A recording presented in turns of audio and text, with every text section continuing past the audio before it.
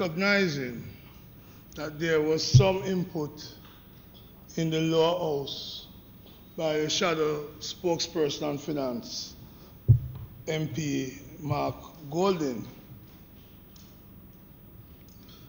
And those suggestions apparently found its way into the current regulations. That's good. But it would be better, in my view, if the consultation moved beyond parties and beyond members of the House to the trustee, the worker trustees in these schemes, to the broad group of pensioners, because this regulation is a fundamental departure from what was there before. We are not going to be negative about it, but it is going to affect significant members of the society who are the productive sector, because it is the workers and the people in pension who often contribute most to the productive and the production of our country. So I'd have preferred, Senator Charles, if the discussion was wider, given the implications of these regulations. And I also wish to ask you very early whether or not there's a definition of speculative schemes, because that's important, because we're saying people shouldn't get into speculative schemes, but they don't know what is a speculative scheme if there is no definition of it. It's going to be left up to everybody to decide. Mr. President, I hear the promise of $30 to $50 billion being released and available for investment under these regulations. But I've come to learn that while we can't amend these regulations here, I've come to learn also that I shouldn't jump to promises too quickly.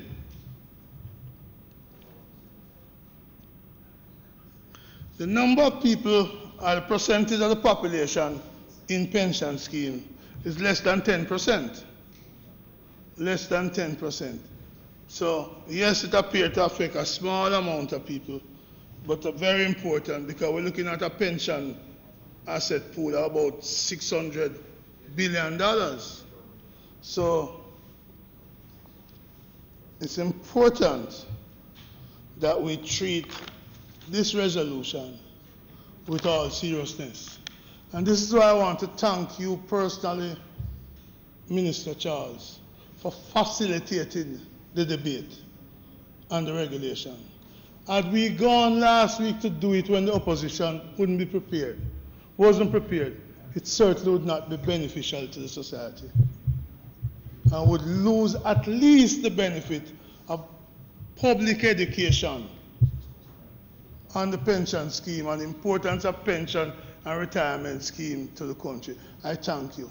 I am happy that we didn't go for the 1 hour discussion on Wednesday, because how could we discuss such an important issue in a rush hour on Wednesday?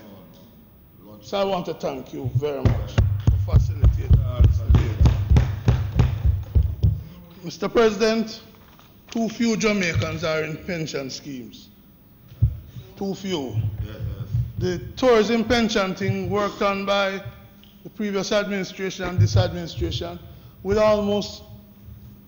be the largest pension scheme in the country, surpassing even the NIS, which is supposed to be mandatory. But notwithstanding that, too few people are in pension scheme. And the country is going to suffer in the end because more people are not in pension and retirement schemes. This is why, Mr. President, on the order paper of the Senate, resolution number 3, notice of which was given on the 2nd of December 2016 by me, needs to be debated. It needs to be debated. There can be no good reason Why an important resolution like this, except for the fact that I move it, is not being discussed? This is too important to the country's economy. And I'm begging the government to put before the end of the year, don't make it 3 years of sitting on the table. Just move on the 2nd of December 2016.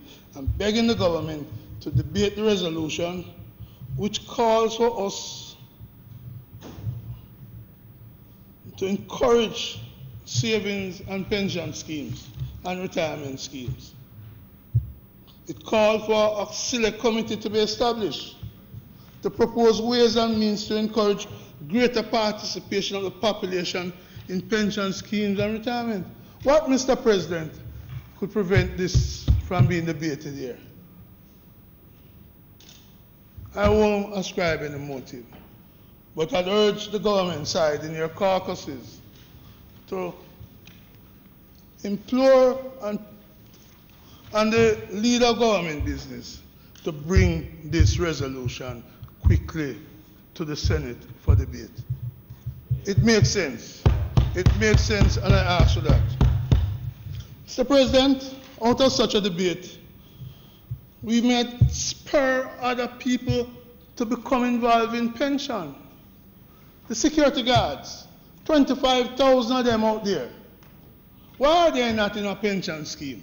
Why can't we do something for them?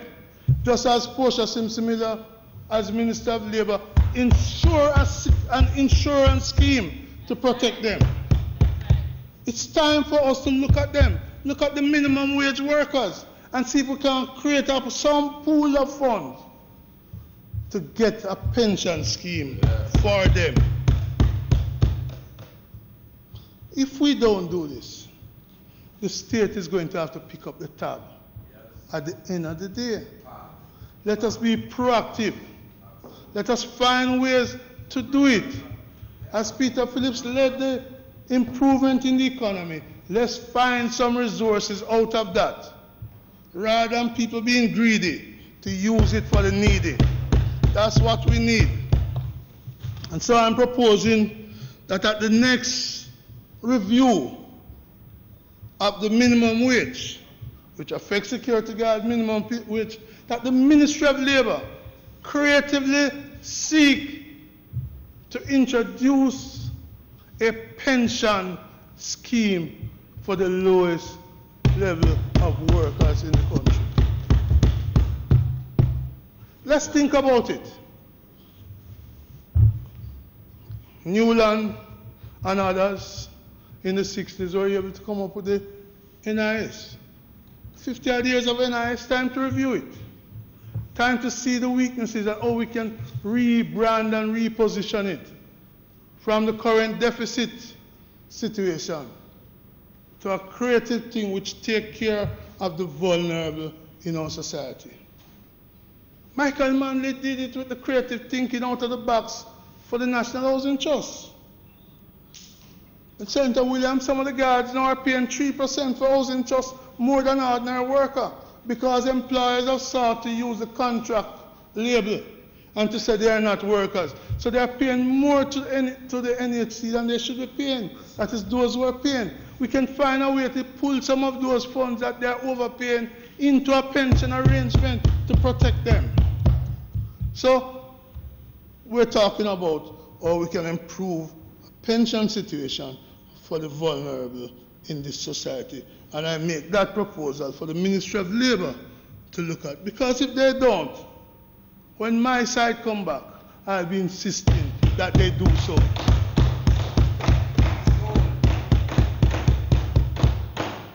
Another issue I want to raise, Minister. You won't have to wait for that. It won't be long, man. They know, and they know too. They know too.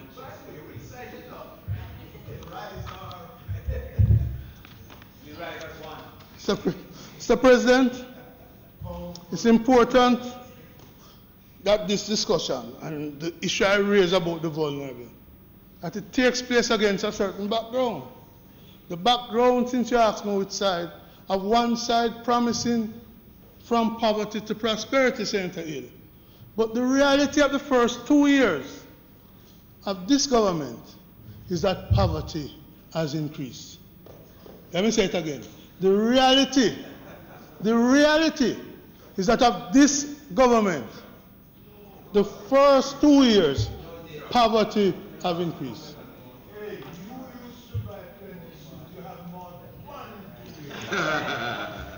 Did I hear somebody say, KD, did I hear somebody say no data? Because I'm waiting for my friend to get up on a point of order. No, see, Mr. President? No, no.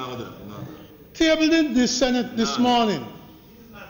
Tabled in this Senate this morning is Ministry Paper 51 of 2019.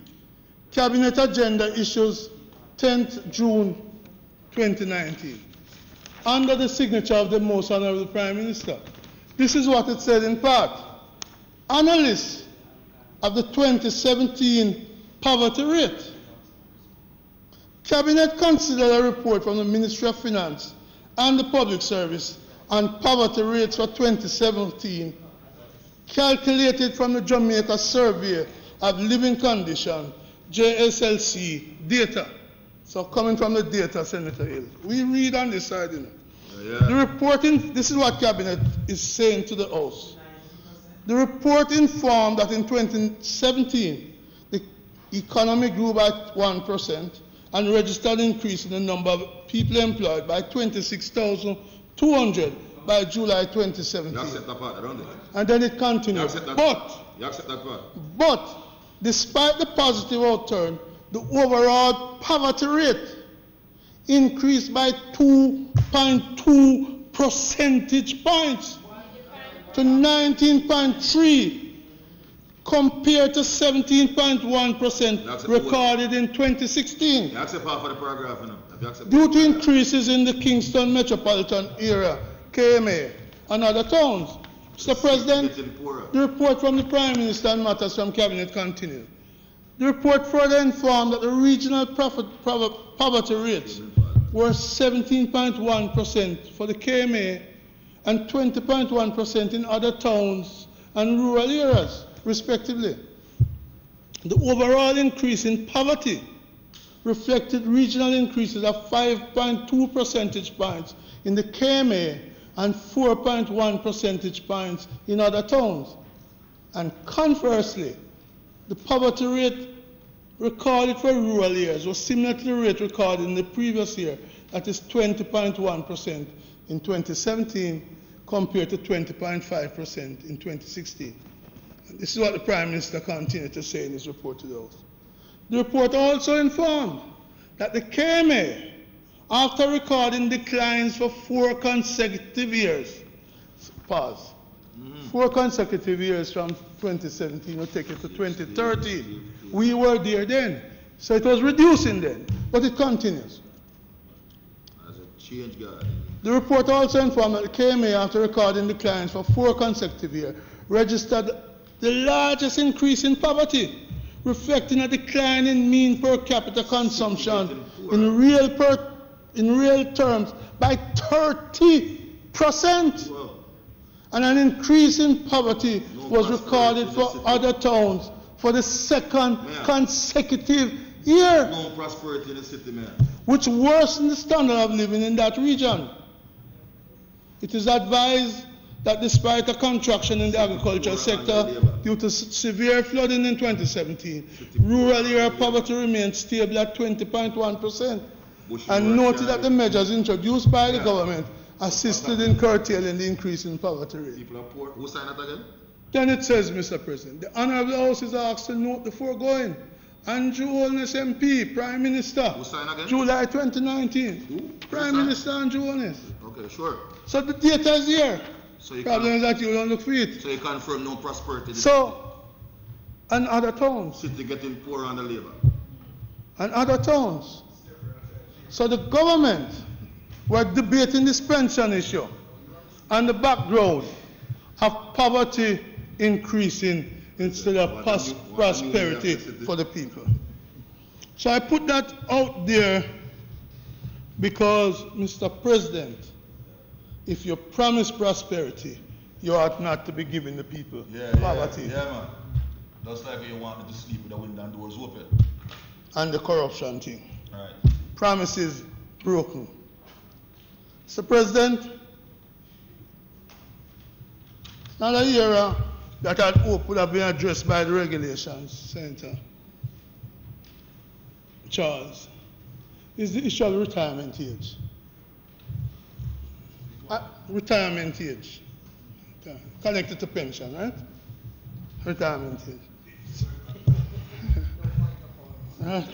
Senator Brown, Senator Gill. If you're poor, the money can't spend. People ask you regular as they do, ask me, what is the retirement age? When I can retire? People ask that question. I don't think we have a national retirement age. We know judges at by law at 70 or whatever. We know some people in the public sector at 60. We know some at 65. And of course, politicians don't retire. They have to get a wheelchair for them. Or wheelbarrow. But the issue is, isn't it time for us to settle on a national retirement age so it doesn't move from trust deed to trust deed, pension contract to pension contract? Recently, Mr. President, the Parliament in Bermuda, the Assembly, unanimously approved a retirement age of 68 for everybody. I'm not saying it should be 68, but I'm saying it's something we must consider. Too often people come to me, I'm asked to retire at age 60, but I can't get my NIS pension until age 65. Yeah. What do I do between 60 and 65? Sorry, Senator? It's something we need to resolve. Yeah. Seriously, sure. And we come here in support of the regulation. But we must address some of the issues flowing from it. So don't fret, Minister, we support it. Right? The FSC and others need to work with us. And we in the Parliament need to resolve what is a national retirement age. Yeah, we need to do that. Others are doing it, we need to do it. Mr. President, there's an article in the papers today about Senator Brown, as a matter of interest, what age you would... I don't come here, I come here with an open mind. Because I look at a society that is aging, I look at a lot of young people coming and say, if you hold the position, and then what about me? It's a national discussion on it, which is part of why my motion move tabled in 2016 December should be debated. And I'm seeking your support, Mr. President, in getting the House Leader to put that on the agenda. Let us debate this thing. Let us see how we can improve the country. Because when I sent, there's an article about pension in today's Gleaner, which I sent out this morning to a number of persons. And they all responded. All of them recognize that there's a risk involved with this. But making a fundamental change. There are risks. And yes, risks are necessary to be taken. But risks also have downsides that we must look at. We have seen in this country the financial sector meltdown. We have seen in the United States, in Asia, in other countries. It's not unique to us. What if there's a meltdown in this country? What will happen to the pension schemes and the pensioners? Have they been given sufficient thought to how we're going to protect the pensioners? I am proud to say FinSAC was the tool used to save people insurance and their pension saving in the 90s. That's what FinSAC was about, a vehicle to save workers. I remember being with Minister Davis at Jamalco during the meltdown. When the workers impressed upon him, what is going to happen to my savings? Senator Brown, I was in Trinidad one time when his vehicle crashed and people driving them car and them license gone, them registration and insurance gone. Just so. We have to ask what protection is there in this for those pensioners whose money will be invested into some of these schemes. Granted, not the whole 600 million. Maybe 30. Maybe billion. Maybe 30, maybe 50. But we need to ask what protection is there for them. See, Senator Gill, most of the schemes have now gone to what they call CD. Right? So that you are DC, defined contribution. Defined contribution. That is to say, whereas, like the government, you get a certain amount when you retire, they say you will only get what your money can buy. Which is what your money can buy. Whereas, so, if these schemes were a defined benefit scheme, it would mean that the employers who sponsor these schemes would have to put the money in and take the risk. And they would probably oppose what is happening now as they did in the past. So, now that most of the schemes are defined contribution, DC schemes, the risk pass Senator Gill to the members of the BITU, the UAW, the NW, UK's Civil Service Association, to the people who we represent as workers. So, the issue is, what protection are there in the regulation? I heard the minister's speech in Parliament during the budget, but I still don't feel the consultation with the unions and with others as we rush to open the sesame without me seeing the protection. Let me give you an example, Minister. Clause 36A, the last one on the page, on the thing. It says essentially that upon a person ceasing to be an investment manager of a fund or a scheme, that person shall provide the trustees of that fund or scheme with the investment records kept on behalf of the trustees in relation to the fund. What if they don't do it? What if the investment manager don't do it? What happens? What happens if they vex that we have salary issues? What if they vex and it doesn't pass it over? You go to court and a long drawn out thing. I mean, take Marilyn Hamilton versus UJI. She got fired in 2006 and her case is still going through the system today. Or take what I saw in the Contractor General first report, in the Integrity Commission first report. They're waiting a decision on a judicial review point since 2013, 6 years ago. How can that be? How can that be? You're waiting judgment 6 years because it's not my union, it's big people business. So the silence may be beneficial to those who challenge. I don't know. But it doesn't look right for it to take 6 years. So in respect to 36A, that is a new clause to go into the regulation. What penalty flows from it? A failure to do it. So I'm talking about protection for those who have to take risks. Protection for the workers. So we agree with the regulations generally, but it can be better. It can be.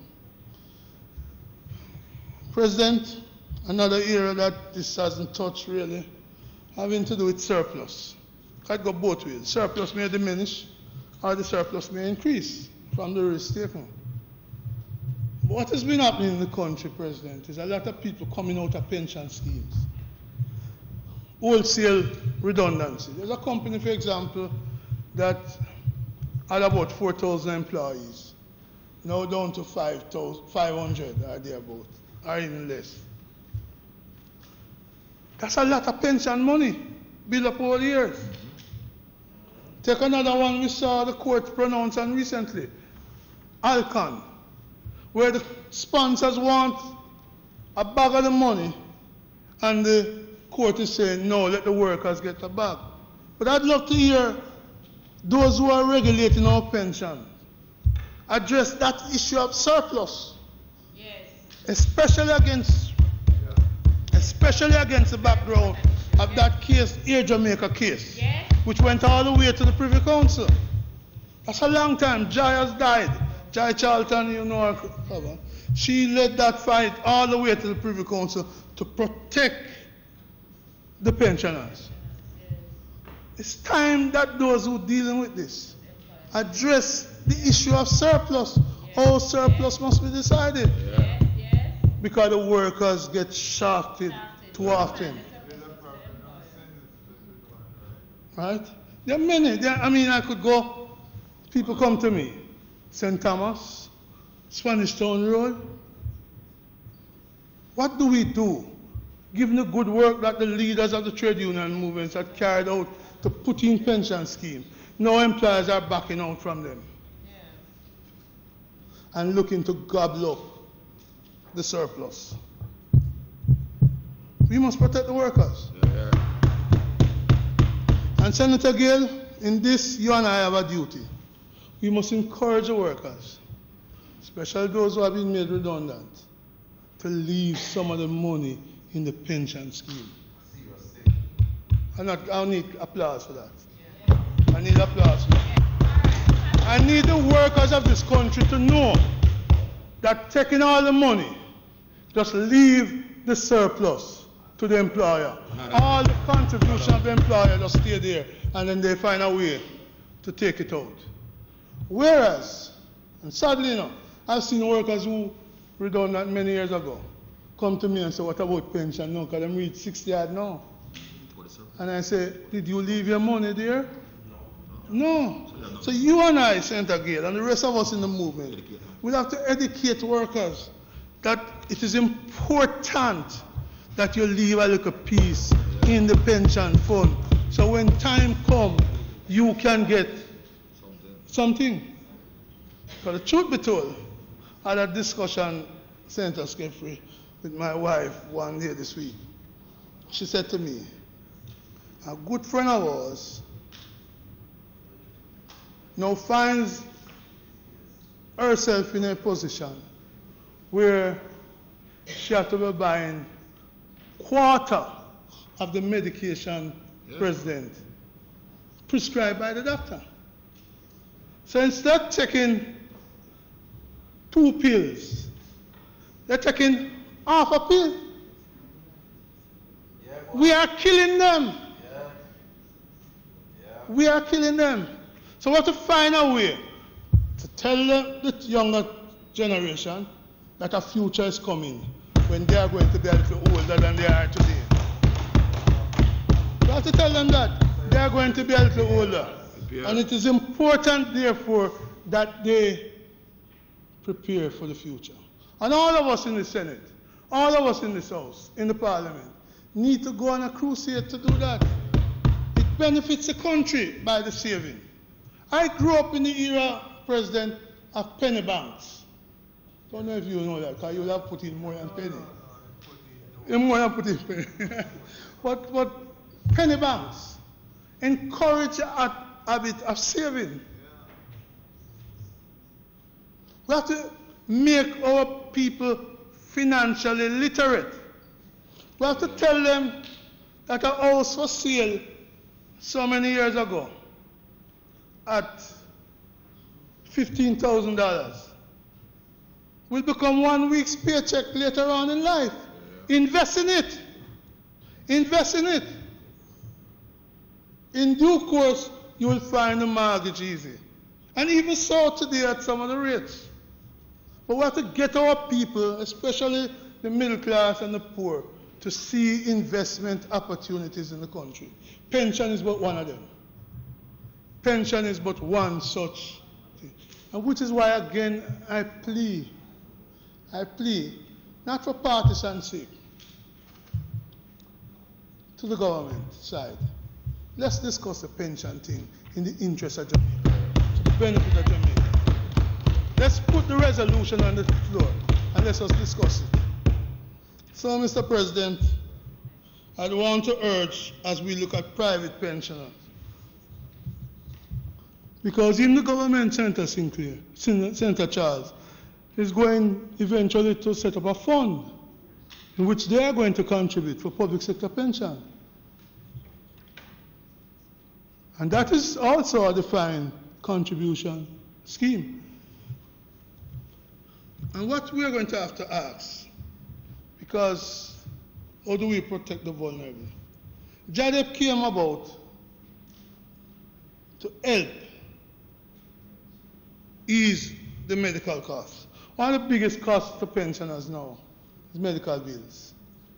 Medical bills. Added to that, the water rate and the light bill keep going up. I don't know how the pensioners survive. But for the mercies of the Father and for some children. But not every one of them have children. So I'm going to urge the government, another suggestion I want to make to the government. So it's not said that the opposition don't make suggestions. I ask the Ministry of Health and Labour, to look at the impact of the current economic policies and pensioners.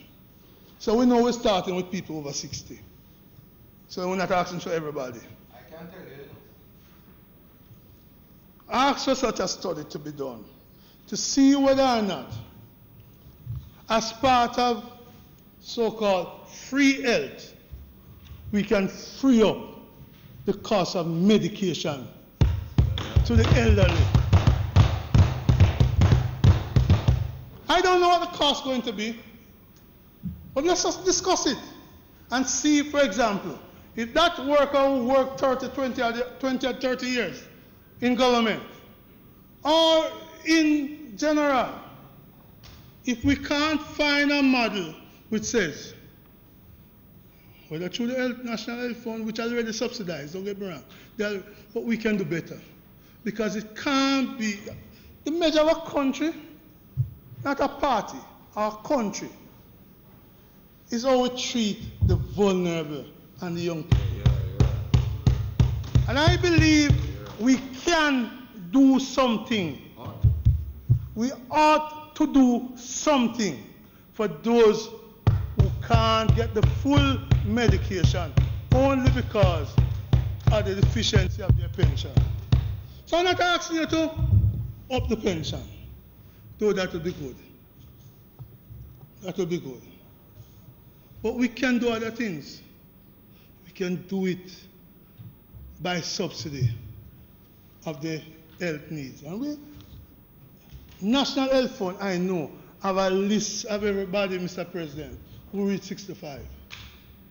When I reach, is it 60? Them send me quick, a card. But some of you don't reach at 18, so you can't get the card. But they are efficient. I know 60. 60. So this is why I want us to agree on a national retirement age. I'm wrapping up. Mr. President, the Speaker's time having passed 60 minutes. Sorry, 30 minutes. I'm wrapping You up. want to give 6 to them? It's so good. I'm wrapping up. We ask that he has sufficient time to complete his presentation. You have heard the question. Those in favor? Senator. Yeah, thank you. I'm wrapping up. So that proposal is something practical. We can't amend the regulations, but we can work on it. And I don't claim paternity for it. I'll be happy if you do it.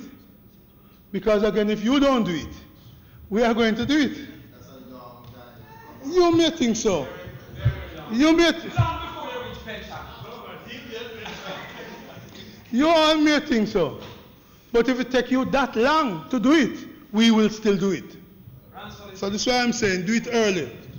Mr. President, as I said, Clause 36A, need a sense of what happens there.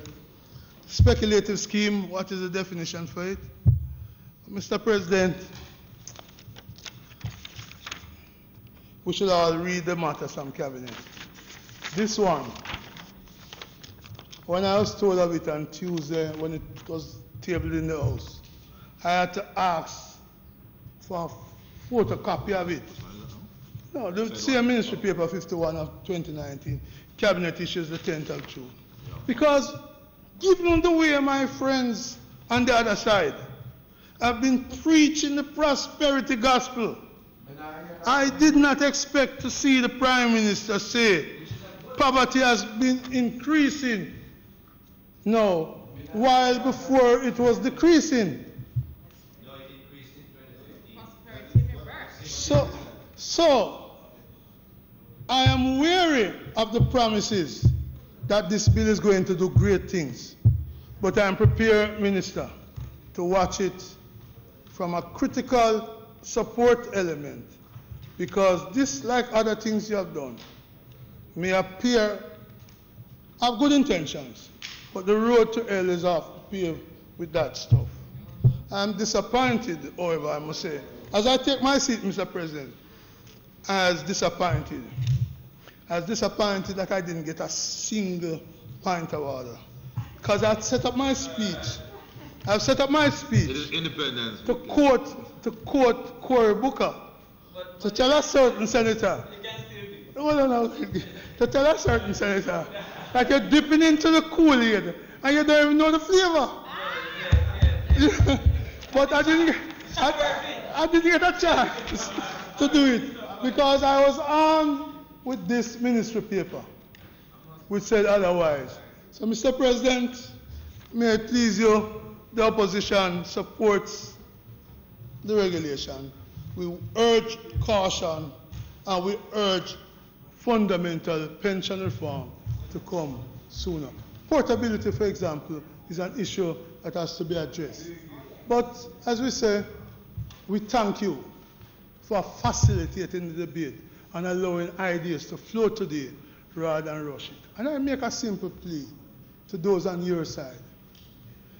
Compromise. Yes, ma'am. Stretching across the aisles is a good thing. It's a sign of strength, not weakness. Make a plea for President to lead more of the cities. May the spirit that you brought to this debate and the conduct of the Senate, may it permeates, may it dominates, and may it be the spirit of the government side going forward. May it please you, Mr. President.